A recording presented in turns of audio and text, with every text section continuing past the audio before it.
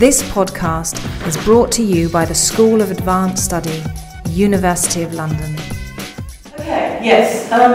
So starting with a quotation about Peter the Great Europeanizer of Russia, but actually saying that Peter was not the first to be dealing with Europe and engaging with Europe, and in fact, to a fairly large extent, Peter was continuing traditions of earlier Muscovite rulers, in particular his father Alexei Mikhailovich, who died in 1676. And so partly my idea here is that there are previous windows onto Europe that created through particularly these translations. The focus of my research is medical knowledge, and I particularly look at the Russian court's medical department, which is known as, in English, as the apothecary chancery, in which all of the medical practitioners are foreign practitioners. They are all particularly from Northern European, Protestant Northern Europe in particular. And so these particular men, alongside their sort of duties of caring for people, were also expected to provide various texts and actually to compose various texts in Latin on the basis of other Western European medical texts, which were then translated into Russian for various uses of the Russian court. So these particular texts form a very important point in Russia-Europe knowledge exchange, but we actually have very little work on the texts themselves. And it's interesting to note, in looking at these various texts, and particularly the Russian versions, that the Russian translators are truncating, editing, rephrasing, and even in some cases adding to the Latin texts to which they have access. And so in the apothecary chancery, and this isn't a general comment about translation in Muscovy, but really specifically about the apothecary chancery, in that department their translation is very much about selecting things rather than an attempt to get an entire text. So this is what I will be describing here today, and bringing forward several different examples of different types of text that they have and how they are actually rendering them into Russian. So I think we need to go forward. Yeah, so this is just a very brief diagram of what you would have in the apothecary chanceries. We have all the various medical practitioners, and we also have secretaries. So under this rubric you would have translators and scribes. Okay, if we go on to the next slide. And so this is the apothecary chancery is one of a number of court departments, and here's just a brief kind of overview of the kind of departments you would have. And if we could go on again, and so then actually the directors, and this is important to the reports, the directors are gathering together reports and translations of various things, in part in order to advise the Tsar and his councillors. So there's actually a very direct link here between knowledge and up into the Muscovite power hierarchy. Again, if we could, yeah, and I'll just pause there in the PowerPoint for the moment. So, one of the issues we have is who is doing the translating, and as we've already heard this morning, often in Western Europe we have a very good idea of who is doing the translating, and we often know an awful lot about them. In Russia, the opposite really is true. We often don't have any kind of name for these people. Even if we do have a name, sometimes it is simply a name, and the Russians very commonly Russianize people's surnames.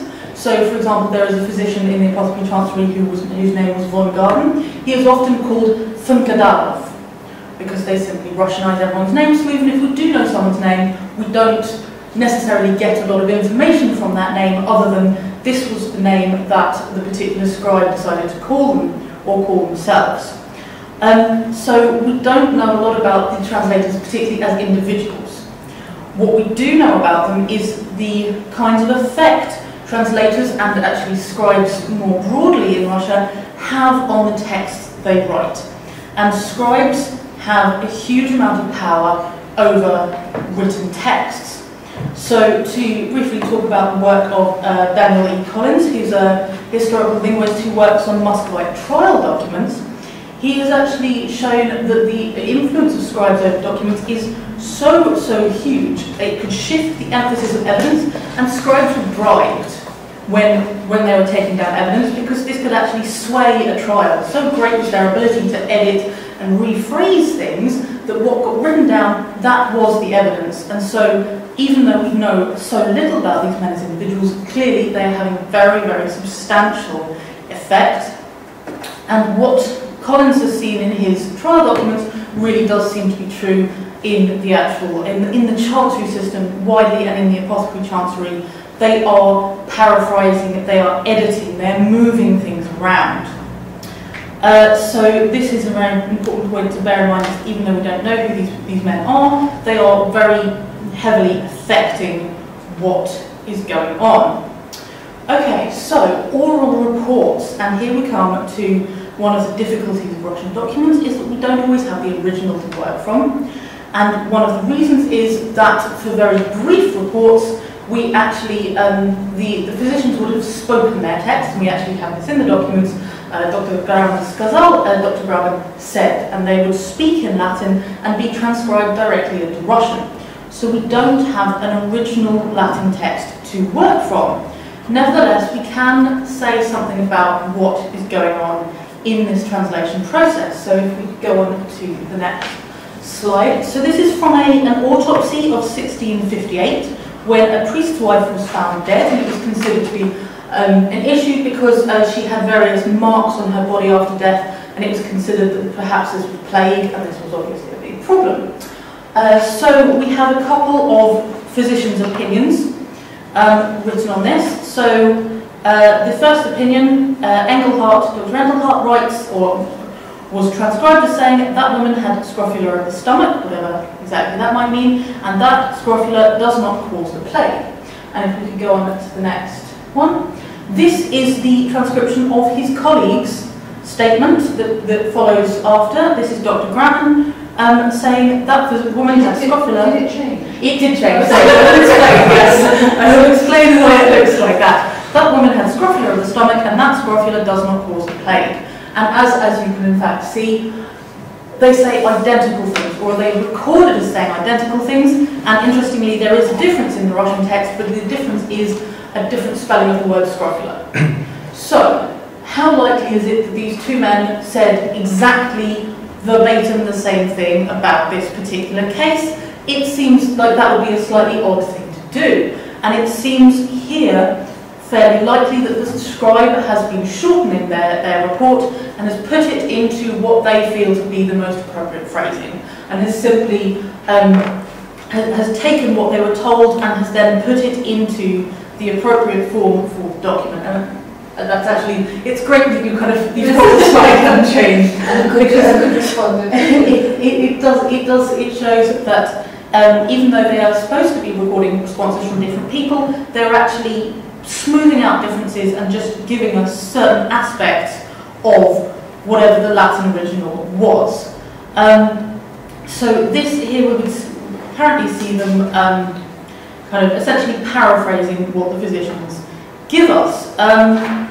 We also see, I will sort of skip ahead slightly because of time, but we also see these physicians often give reports in concert, in which case we don't have necessarily a listing of what each physician says, but simply if we move to the next one, this is a fitness report, so a musketeer who'd been injured, can he still serve? And this is all we get given about the report. We don't get given an analysis of which particular doctor thinks what. We just get given, this is our final collective report. And so these oral reports tend to simplify and put the words together in a way that it expresses information, but it doesn't tell us a lot about how the physicians actually phrase themselves.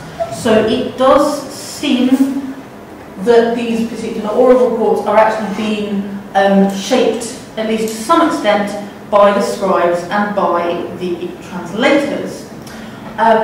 So if we then move on, here we go. And this is just a brief photo of one of the actual written reports. Two are actual written reports, and what happens in written reports. Translation is a big problem for the Muscovites. It is very difficult to get hold of people who speak Russian, write Russian properly, and also who know Latin properly. In 1685, there's the establishment of the Slavo-Greco-Latin Academy, which improves things notably. But the other strategy, and a strategy they continue to use even after 1685, is to find a Polish person on the basis that they're Catholic and so they must know Latin, but also Scottish and so they must understand Russian. This creates some problems. So, if we move on to the next slide, here would be, unfortunately this is probably not very, or possibly not at all comprehensible to many people in the room, but this is a fairly good translation of Latin into Russian. This is interestingly a 1619 report on the University of Padua. Is Padua a good medical institution? And this, it is, I mean, not really word for word, that would be fairly difficult between Latin and this Russian of this period, but it translates everything, and it translates everything about a text. We don't have universities in Russia, and yet they are able to describe what's going on in the Latin text fairly well.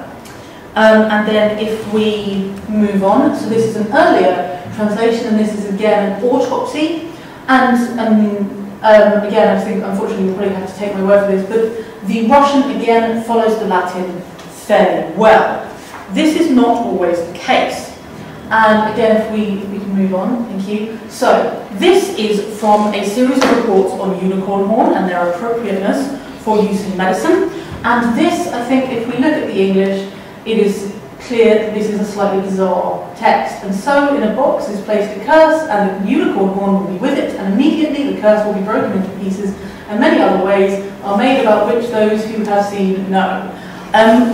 We do not have the Latin original. We do not have the Latin original for this text, but I am trying to keep as close to the original Russian as possible, and it is very, very strange. I don't think the translator knew what they were reading, really. It's interesting to compare this to a known experiment about unicorn horns by the Italian physician David de Pomis, who said that one should place a part of a unicorn horn in a box with scorpions, and that then the scorpions would die. So if you go back to our bizarre text, we have a curse. This could very loosely be translated as an accursed thing. So if we remember that these are Northern Europeans, possibly Polish, people translating this text, would they know what a scorpion is? So possibly, considering the existence of this other Western experiment to do with unicorns, which involves scorpions, this could be the De Pomis experiment or something like it, rendered fairly inexpertly into Russian. And so we actually see some significant problems in the translations and some significant changes to the text. Here obviously I'm proposing that we do have changes without the Latin text, which is slightly difficult, but it does appear that the quality of the translator in this case made a very significant effect on the final Russian report. We also have other examples. I think if we just stay on, oh okay, that's fine. So we have other examples. We have an example of 1665 text on valerian by the English physician Samuel Collins. We have his Latin text, and then in the Russian we have his report, and then there is an additional section that we do not have an author for, that is apparently taken from the herbal with 520 chapters, which is identified as a Russian herbal. Collins did not speak enough Russian to be supplementing his own work with quotes from other documents. It would seem, in that particular case of the Valerian report, that whoever translated Collins' text then went and added in material from a secondary source to supplement Collins' report. So we actually have someone adding in something else. We don't know who added in something else. The translators were not trained in medicine. We have no evidence that they were ever sent off to any kind of medical school. So this is very likely a layperson adding in extra medical information into a text written by an English physician. So what we then have up here is another report by Collins from the previous year, 1664. He wrote a report on astrology, and we have the Latin and we have the Russian, and Marinkovskaya has looked at this document and found that various things were edited from it, but didn't specify particularly what. I have followed her work and looked at those documents again, and I agree that it has been edited, and this is what has been removed.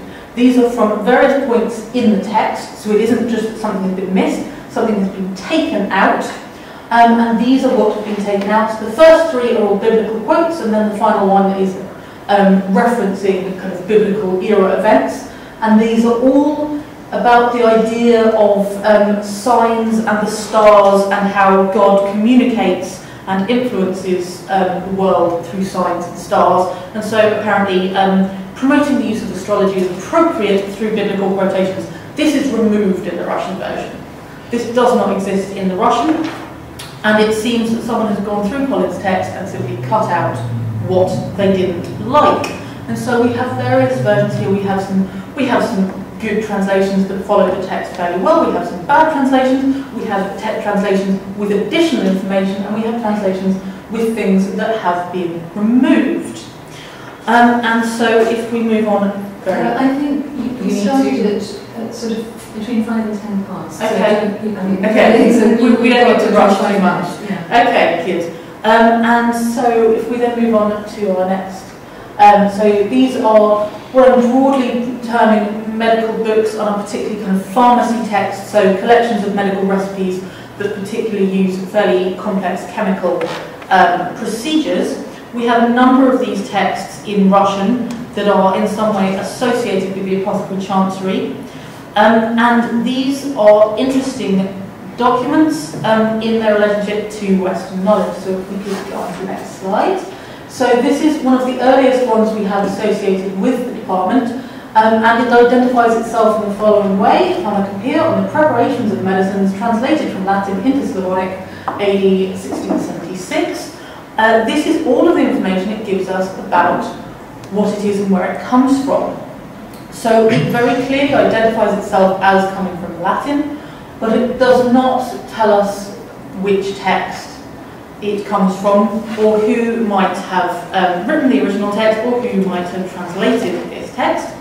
If we could go on to the next one. Similarly, a rather longer introduction to a different pharmacy, the pharmacy for transport or service, compiled in a concise fashion from various apothecary or surgical books, the good of service persons and their horses, produced with the zeal and toil of His Highness the Tsar's apothecary Daniel Gurchin in the Imperial City of Moscow, 1708. So here I think interesting is this idea, compiled in a concise fashion from various apothecary or surgical books. This is an idea which comes up in several Russian pharmacy texts of this period. They tell us that they have been brought together from various sources. They don't tell us what these sources are.